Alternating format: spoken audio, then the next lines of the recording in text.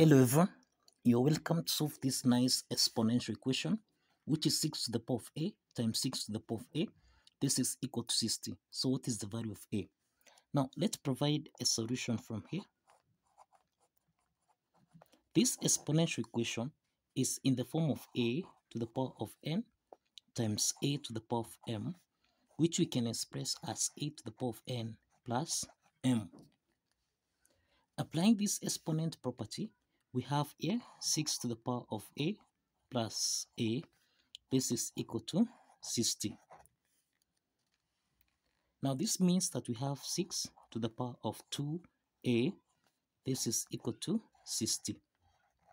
Now to solve for the value of a, we introduce logarithm on both sides so that we have log 6 to the power of 2a.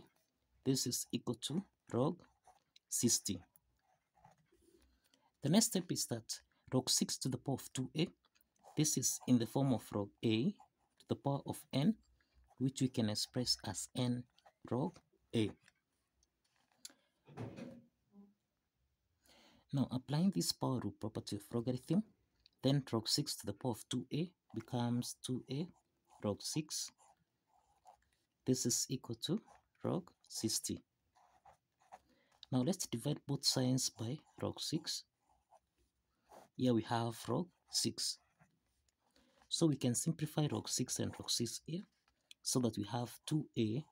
This is equal to log 60 divided by log 6. The next step is that we can express 60. This is the same thing as 6 multiplied by 5 multiplied by 2.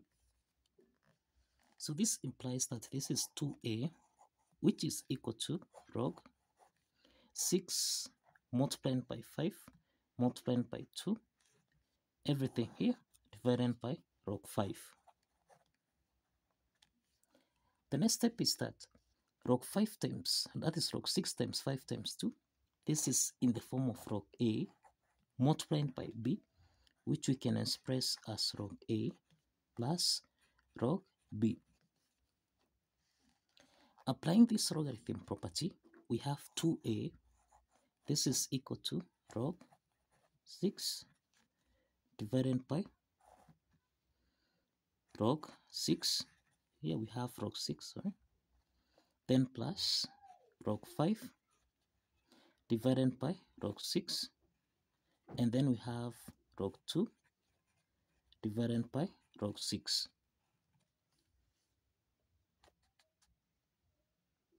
Now we have log 6 and log 6 here simplifies so that we have 2a. This is equal to 1 plus. Now we have log 5 divided by log 6. Then plus log 2 divided by log 6. Now log 5 over log 6 and log 2 over log 6.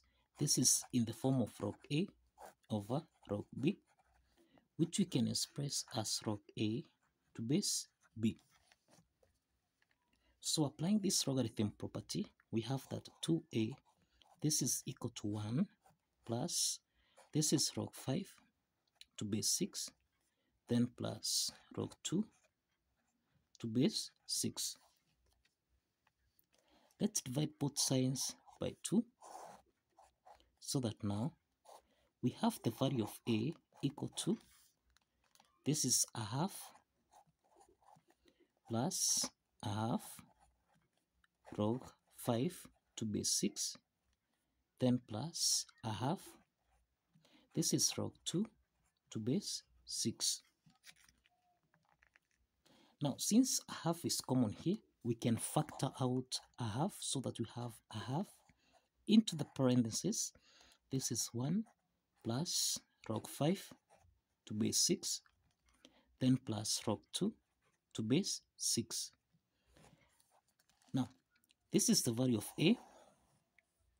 This is the value of a. Now the next step from here is to verify that this value of a satisfies the equation. Now if you recall, we have that 6 to the power of a times 6 to the power of a.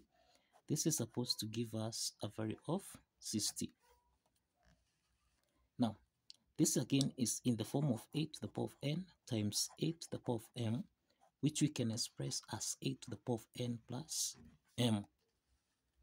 So we have 6 to the power of a plus a. This is supposed to give us a value of 60. So we have 6 to the power of 2a. This is supposed to give us a value of 60. Now, let's substitute the value of a so that we have 6 to the power of 2 multiplied by a, which is a half, into the parentheses. This is 1 plus log 5 to base 6, then plus log 2 to base 6. This is supposed to give us a value of 60.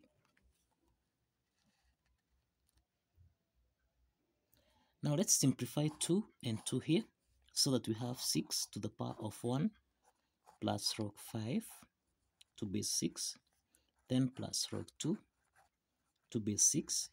This is supposed to give us a value of 60.